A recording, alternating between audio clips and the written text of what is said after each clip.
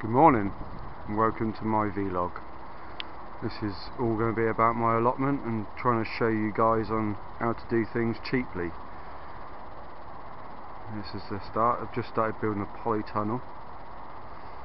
I bought this polytunnel off eBay for about 85 quid, but it had no woodwork with it. It's just a frame. I've got a brand new top sheet for it and some brand new hotspot tape. So I'll take you for a little tour around.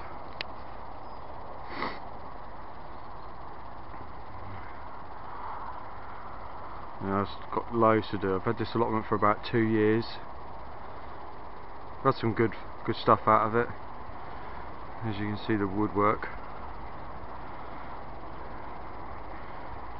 All this woodwork I got for free, but it wasn't treated, so it couldn't be exposed to the weather, otherwise it would just warp.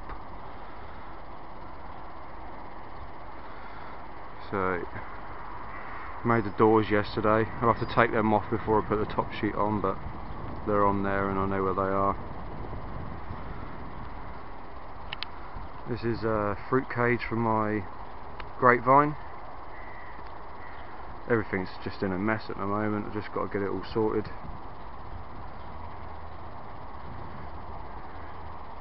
My strawberry beds. There's one there, and I've got another one there.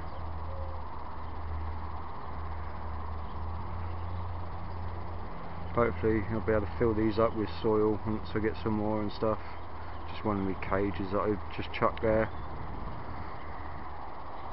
This is my raspberry cage. I got given some cuttings last year, but they didn't come up or nothing, so I'm going to see what happens this year and go from there. If they come in, they come in. If they don't, I have to just get some more.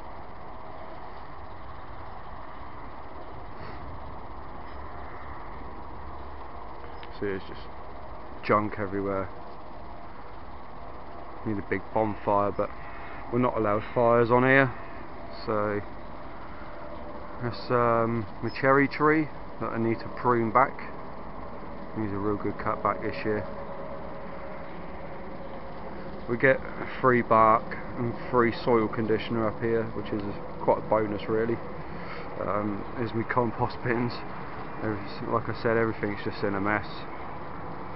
This is my decking area where I ripped down my old greenhouse, and now I'm just putting up a new greenhouse, which is 10 by 8. My boss was throwing out a brand new toilet, so what I did is I planted some daffodils in it. So yeah, just everything's in a mess, and the shed that I'm recladding and lots of stuff to do.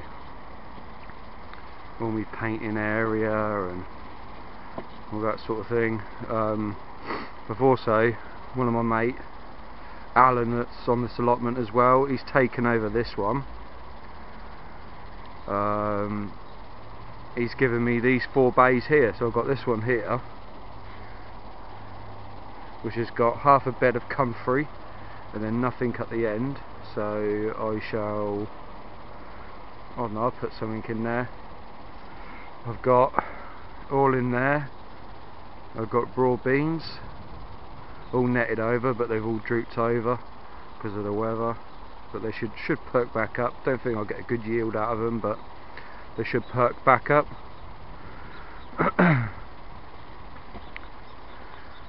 This is my other bed that I've covered over. Well, not covered over, but I've put loads of leaf mould on it, rotted compost, topsoil. This is where my giant pumpkins go in next year, because I did have it in that bed there, and managed to get it to 36 kilo, and I've got that one there. So I don't know what I'm going to do with that one there yet. I'm not quite sure. So it's just a quick little video just to show you around my plot.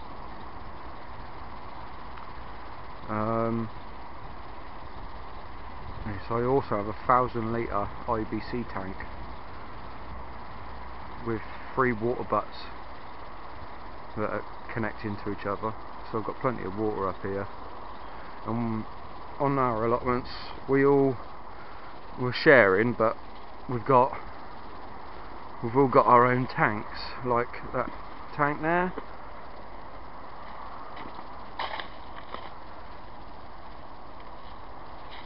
All frozen up, but that's our water tank, because we've got constant running water apart from in the winter where they turn it off. Just want to quickly run you through my trees. This is my apple tree. I get a massive yield out of loads of apples, loads and loads of them.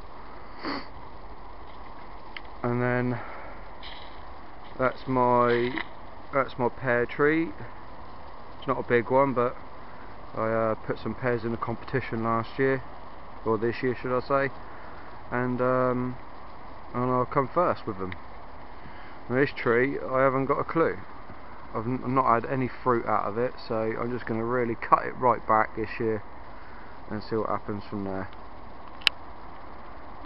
As you can see, it's a nice frosty morning, so I'm going to have a quick cup of coffee and then I'm going to crack on, and then I should do a little video for you later. See you later. Right, just had a quick coffee and just done some painting. These are my base rail for the polytunnel. First coat done. I should probably give them 2 or 3 coats, just because they're not treated, so they're going to need a couple of coats. Even though they're not going to be exposed to the weather, I still want it to look pretty nice. This is my other base rail. Pretty frozen at the moment. I made up my own nail plates, just because the other ones are, you know, they're not expensive but they're not cheap, but obviously these have cost me nothing. So, and my bits of wood are only sort of 1 metre length, so you have got, that's a join to sort of like the other one, which isn't very long. See, there's the next one. So, you know, like I said, everything's done on the cheap, but so hopefully my mate Alan comes up today and he can give me a help putting this on. Got to cut it down and paint the edge of it, but that'd be about it. So hopefully I can get that on today. Hopefully I can get these second coated, and hopefully get them nailed together. I don't know if I'll get them on today because I'm only here till 4:30, so, but I am running out of paint, so I might have to nip uptown and go and grab some more. Ooh, I think it might be coffee time. Obviously this grapevine, it's got to be all cut back, it's just massive, it's even gone up into the tree, look.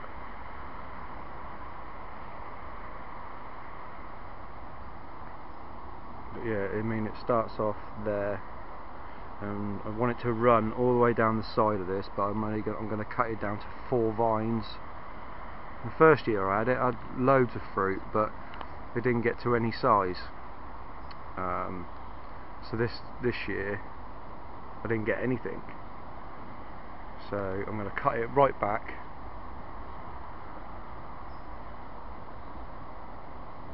and then only have 4 vines on it I think, and then that should do. But I just left me Brussels and some broccoli that the birds have had. I've got my leeks growing. Seen quite a few people, some of them grow them in tubes, some of them grow them out of tubes, so I thought I'd try both.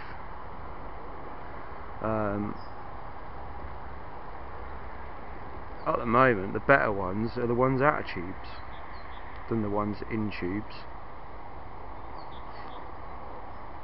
I'm going to just take you for a little tour. This is the other door. Sun's coming up. Lovely. This is where I had my butternut squashes. I had a few, but not many.